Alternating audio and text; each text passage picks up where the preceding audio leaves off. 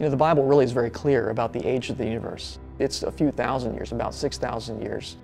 How can it be that the universe is young if it would take such a long period for light to get here from there? The Heavens Declare, a documentary series presenting a biblical worldview to astronomy. In this episode, we explore how creation scientists overcome the light travel dilemma. You would think it would take light, you know, 1 billion years to travel 1 billion light years. Can't collapse billions of light years down to thousands of light years. How does the biblical model make much more sense of what we observe in the real world?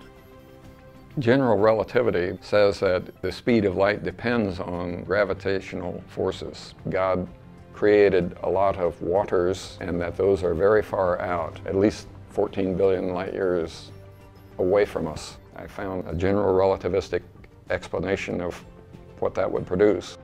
It would produce a sphere of timelessness. The event horizon would be filled with a no-time ticking zone. Faulkner, Humphreys, Lisle, DeYoung, and Psarris. Learn from the experts in this exciting new episode of The Heavens Declare on solving the light travel dilemma.